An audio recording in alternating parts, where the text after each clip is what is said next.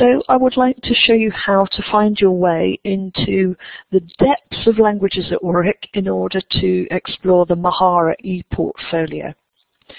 So I'm signed into Languages at Warwick, so you can see that once I've signed in, the software knows who I am, and on my home page here, which is a customizable page, and this will look different for everybody because you can customize it to look the way you want it to, you can see I've got a block down here on the right hand side called Network Servers.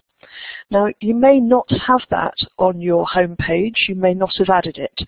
If you wish to add it, just click Customize this page, and what you will see then towards the bottom of the right hand side is Add a Block, and you'll find Network Servers in this list and you can add it in that way. Obviously it's not on my list because I've added it already.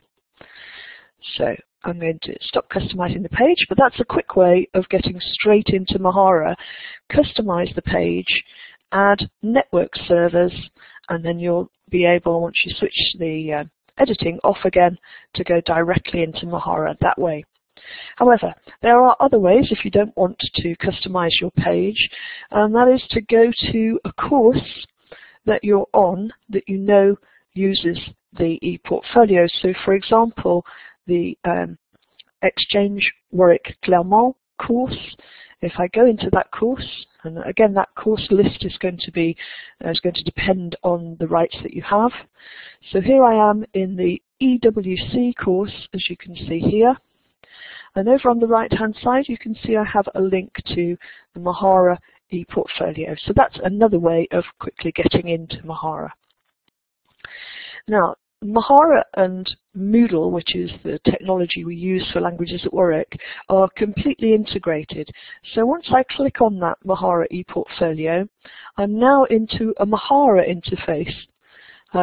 This is slightly different. The navigation for this area is slightly different from the navigation, for example, in Languages at Warwick that you may be used to.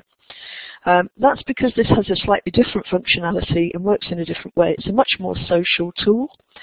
Everything that you add to Mahara is by default private only to you, and there are a set of Mahara video tutorials that give you more information about finding your way around Mahara. So let me just familiarize you with the navigation first. Here you can see there's a dashboard, and on that dashboard you can see three main functions of Mahara. The ability to create and collect, that actually corresponds with this tab here, Content. And everything that can be created and collected will appear under Content here in the window here. So that's another way in to the same space.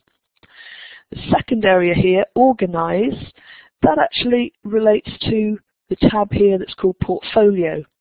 So everything you organize in terms of your content and make into pages or collections and then share will appear under this tab here, Portfolio.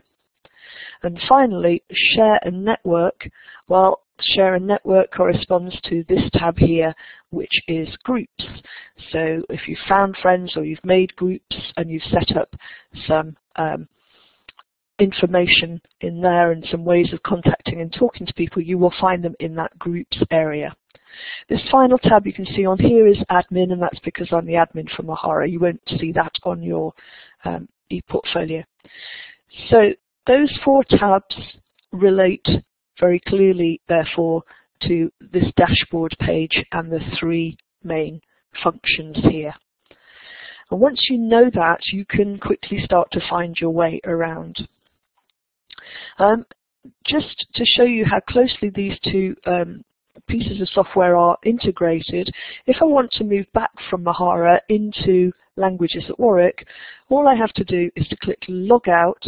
That will log me out of Mahara, and then you'll see I've turned back into my home in Languages at Warwick.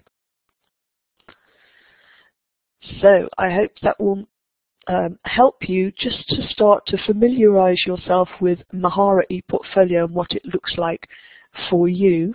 and find your way around. You may find once you click and go into Mahara ePortfolio, there are messages already waiting for you and groups that you can join. So please do take that leap of faith and jump through Languages at Warwick and into the Mahara ePortfolio to find out all the exciting things there are for you there.